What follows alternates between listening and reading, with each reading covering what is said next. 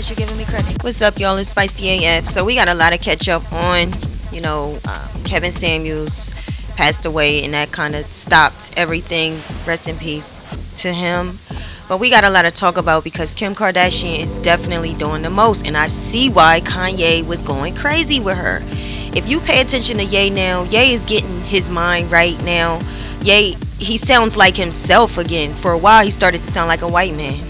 I know that sounds crazy, but he really had. Y'all remember the scene on the Kardashian show when Kanye came to the rescue while Kim was taping for the SNL? You know, he brought back the hard drive that contained the second sex tape.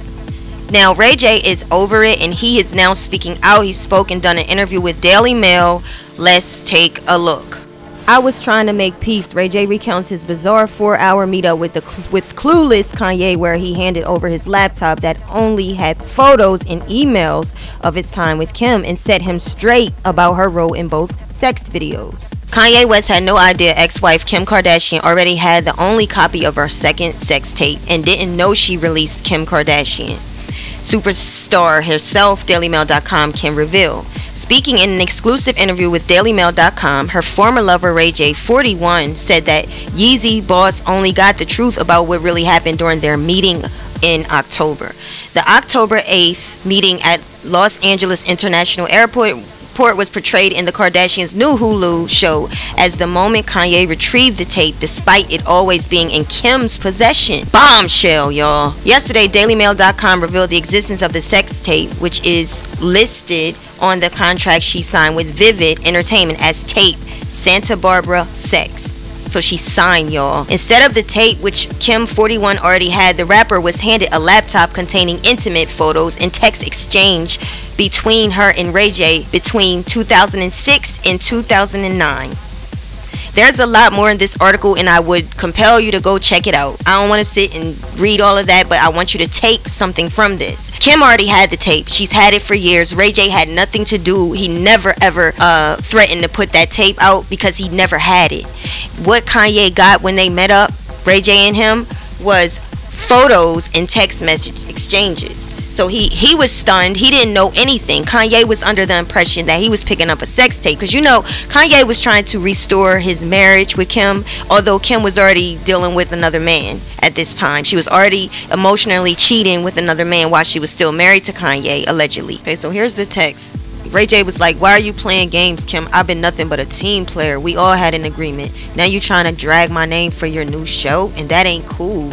It's messed up. My business in relationships when we sat down with," see that scratched out, "and your mom, and we planned all of this together. Now you really are taking this lie to the next level, making me look crazy. I don't want to expose the real that we did, but you are leaving me no choice." Kanye said he said you wanted the footage, and I gave him all of the videos and pics and texts from me and you because I was trying to make things okay. And all of the videos and pics and texts, okay, that's just a repeat.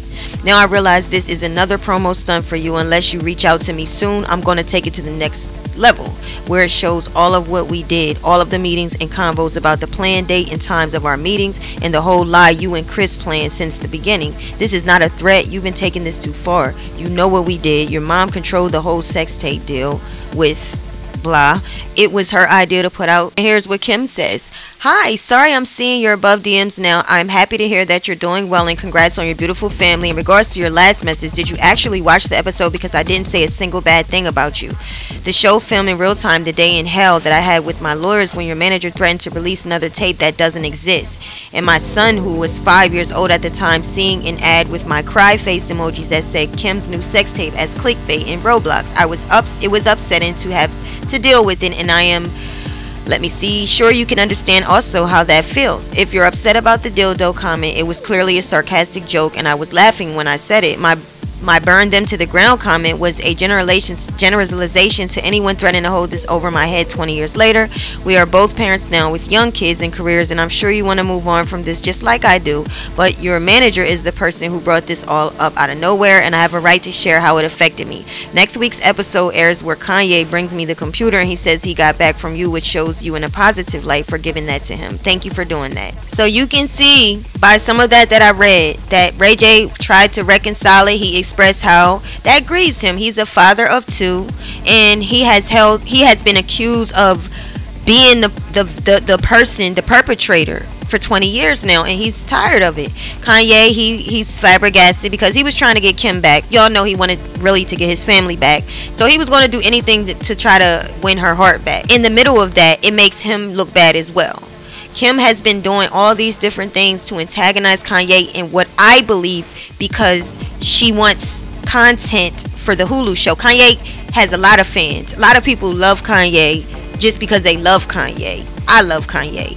So with all of his fans interacting in her show, that translates to ching ching ching ching money.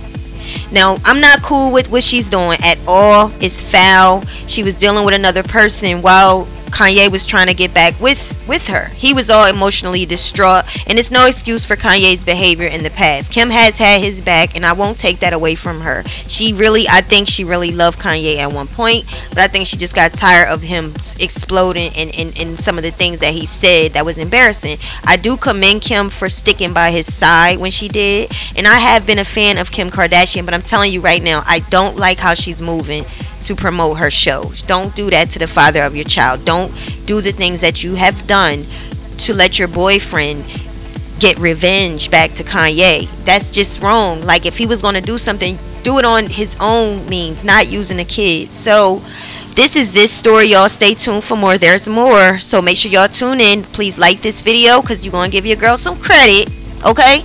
And make sure you come back for more.